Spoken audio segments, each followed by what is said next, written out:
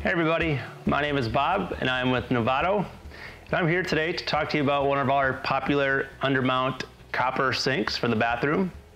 This is the Caracas and the model number is TCU-001AN. So I'm going to highlight some bullet points and some features and just give you a little bit of information as to what to expect when you open up that box. So first thing is, you can tell it's round. It's 17 inches round. It's got a 1-inch flat rim all the way around it. And what that does is most people do undermount these, of course, so your countertop would come right up to the rim here. But with it being flat, you do have the option to drop it in, and that would simply, so you do have two options there for installation.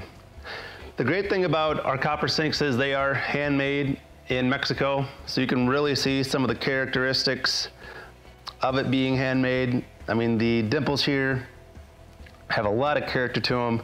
It's not like a machine pressed copper sink. You're really gonna get something unique here for you and your bath.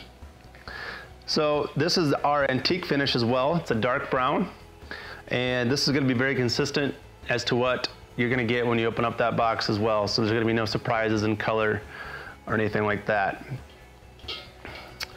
When it comes to installation, you'll want to use the strainer drain, because that's going to be the drain that's going to work best for the drain opening here. And you can kind of see that. Kind of fits in like so. And that's just the 19-hole grid strainer, is what we call it. That's going to be a great fit for you.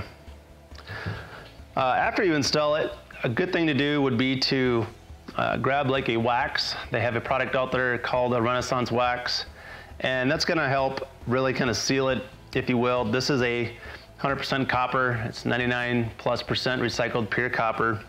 And so it is a true living finish. And when you wax it, it's really gonna help kind of protect it. You know, if you would say leave anything acidic in there overnight or anything like that.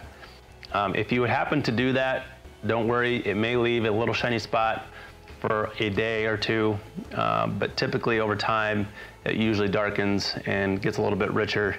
And that's what they call the patina of a copper sink, if you will. That's the living finish. So that kind of wraps it up. If you have any further questions or comments, feel free to leave it in the review or give us a call or send us an email.